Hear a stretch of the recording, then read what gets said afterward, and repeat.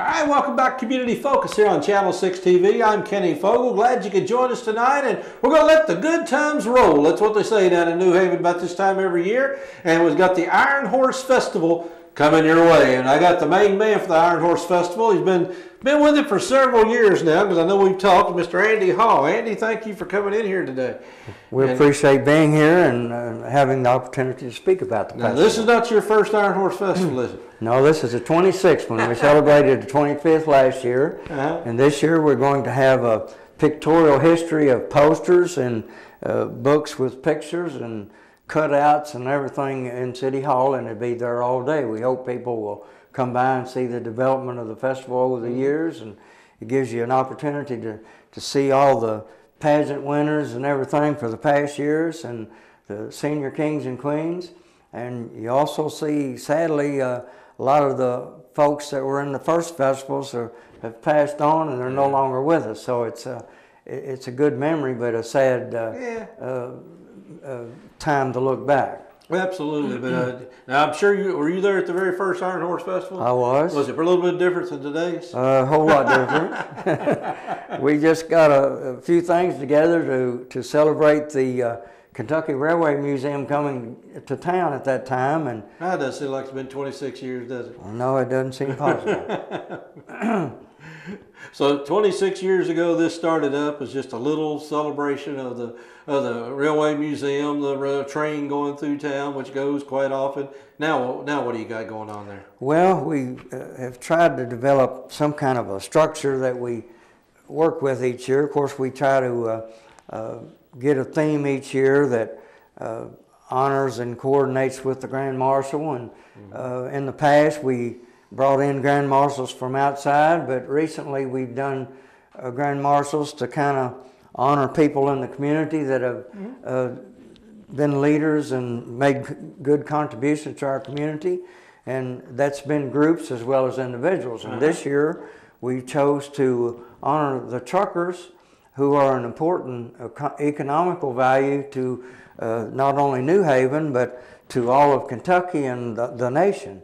And so we are asking truckers to enter their rig. We want to enter bobtail rigs, not the whole trailer, but we really think that that's an important ingredient of our society and our county, and so we wanted to honor those people. I've never seen that before, and I think that's a great idea. Yeah, so hopefully be a lot of trucks show up that day down there. So is there a lot of truckers from that area, or is there? Well, you'd be surprised, because there's a lot of farmers now that have grain truck after grain truck rolling all the time. Edlin Brothers is over there in Line Station. We've got the big farmers that have their own groups, the Boones and the Reddings and the Petersons and others. And of course, we have Curtis Ballard that hauls all over the nation, and the Smith Trucking, and there's many others. I don't want to try to name them all. I'm going to get in trouble for leaving someone out. But we feel like that it was time to give notice and credit to those people that make these contributions to our economy. Yeah, there'll be other people in the parade too. I'm sure there's old cars and tractors and everything else coming through that parade, because I've been to it a few times. It's pretty interesting. Oh yes, and we've got politicians that are going to be in there. So we had a call from one yesterday, and we invited them to come and be with us. So that's kind of standard every couple of years. So anyway, they're always welcome to try to visit and give their ideas and learn about New Haven. Exactly. It's a two-way street. They got to learn about you as much as you got to learn about them. Now, I know that you got some music going on. You got several other things going on as well. Right. Well, we have gospel music from the local area churches, both groups and soloists.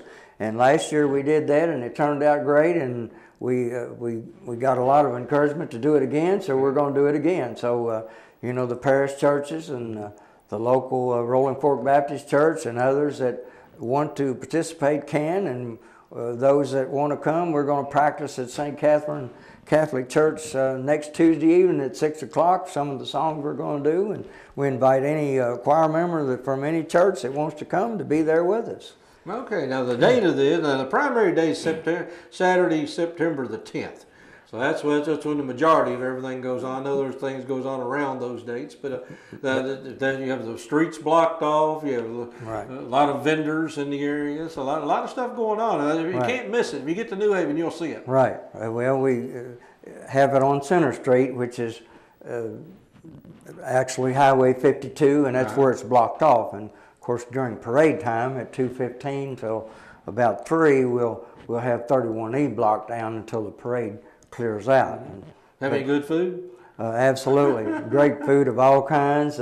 Pork producers and the beef producers are always there with great sandwiches and entrees. And of course, we've got others. We usually limit our food booths to about 5 or 6 because we want everybody to make money and we want a variety. So we don't want the same thing. And so we've got all our food vendors lined up, and they do a great job every year. So I know you have a 5K every year, and you have a baby contest. You got, I mean, it seems like all day long there's something going on. Well, the pageants start early in the morning, around 10 o'clock, and they go from 0 up to age 18 at different, whether it's a little princess or the queen or whatever. And of course, we have a crowning each year of the senior king and queen. This year, that's John and Karen Newton.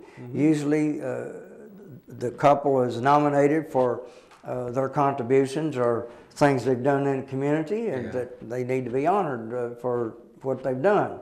And so that's the case this year. John and Karen, I don't have their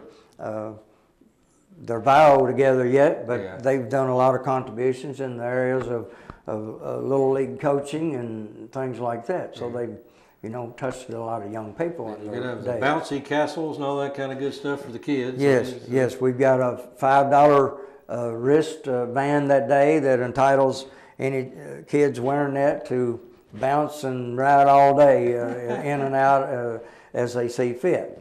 And we want to make note and credit here also to the Rolling Fork Baptist Church staff. They coordinate each year for us a lot of games for the kids. They're free. There's cake walks and different things and sack races and a lot of prizes given away.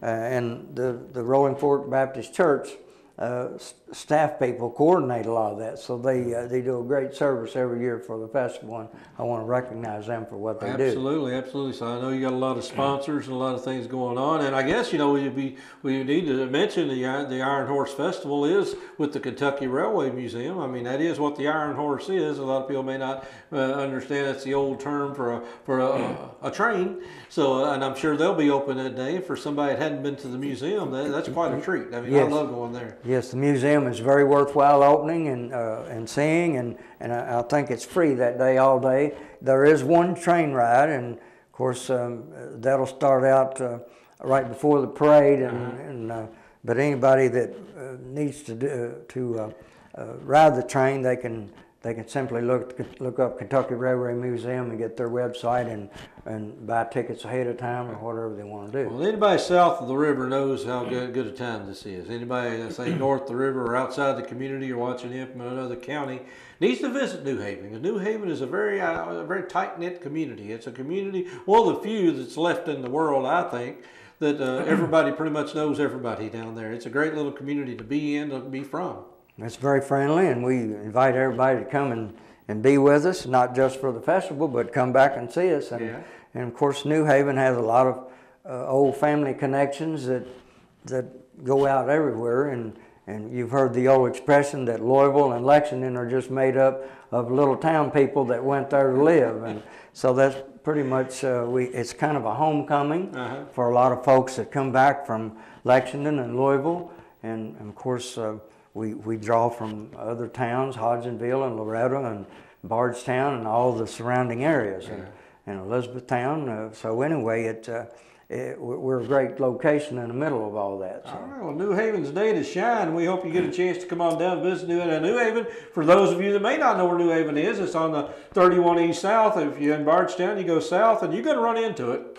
You're going to run into New Haven. It's right on the southern part of Nelson County, and easy place to find, and once you get there, you're going to have a good time. So Andy, I know Absolutely. you've been doing this for years, and probably improving every year.